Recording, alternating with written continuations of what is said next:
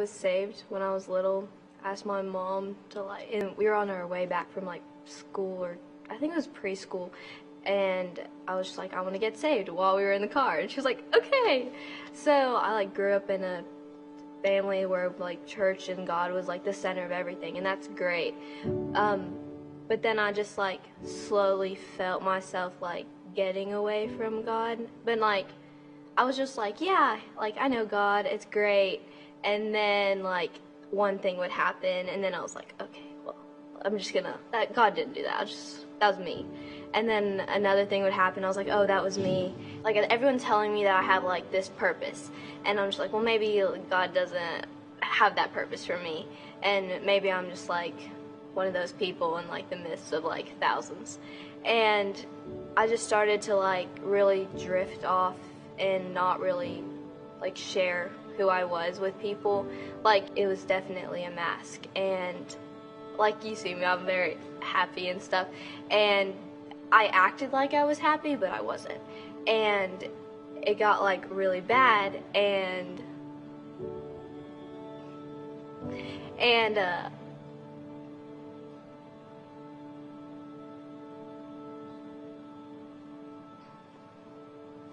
I just didn't really see a point in going forward in life. There was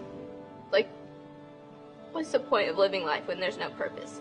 And just one thing after the other, which may seem like little things, but it was a lot. And not having God there, I knew that God was there, I kept telling myself that, but I never believed it. I never let myself believe that oh, I'm okay, it's gonna be okay, this is just a down, just a valley. But it that was it. I just felt I was stuck, that I fell in this pit and I wasn't ever getting out, and I was done, and it broke me inside, and I never felt I was gonna get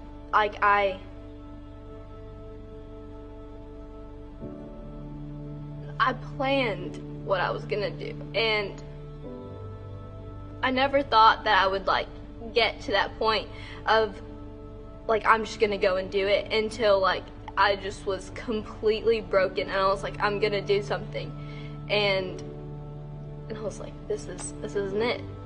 And so I, for some reason, texted one of my friends about it, and they were I'm gonna tell your mom if you don't. And I was and sitting in a car telling my mom that broke me, and I could tell it broke her.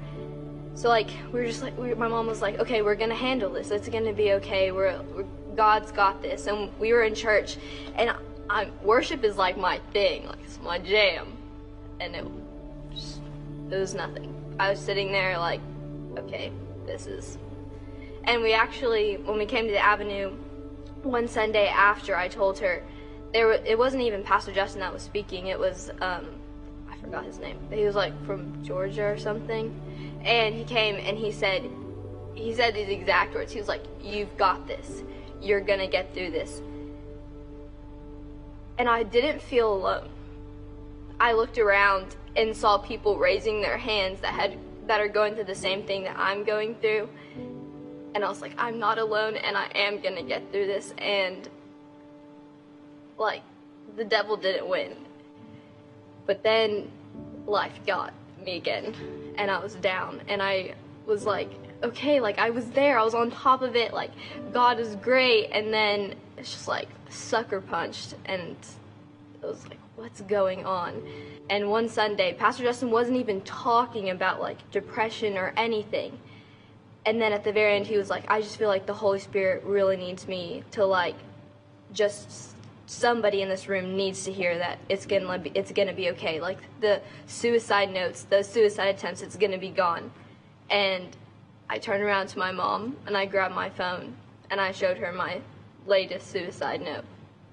I deleted all of that and came up to the front, where I was hugged by people that had just come to this church, hugged, and was told that I was gonna be okay. And I didn't feel awkward, I didn't feel scared, I felt at home in a place where I was once lost. And I went home and I got my actual like physical copy, and I ripped it up with my family.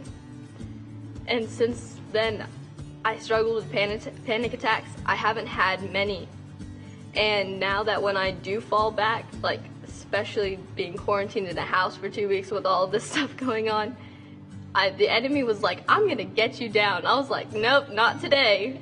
And I was like, I'll put worship music on. I was like, you know what? The enemy doesn't want me in this church, but I'm still gonna have church here, because that's what Pastor Justin said. Like, I have to do it on my own if the enemy's gonna try to get it. That God is here, and like having worship online, I was just like, nope, you're not gonna win today. And so now I'm like actually really happy, and instead of following, like just going through the days and just like, oh, this bad thing happened and this bad thing happened, I'm just like, you know what, I woke up today. You know, I have a great family that like made me laugh today. That, yeah, I may have cried, yeah, I may have let the enemy win for a second, but I got back up. I'm fine now. And that's like amazing. My name is Faith. I have a mark on the Y wall. I am one.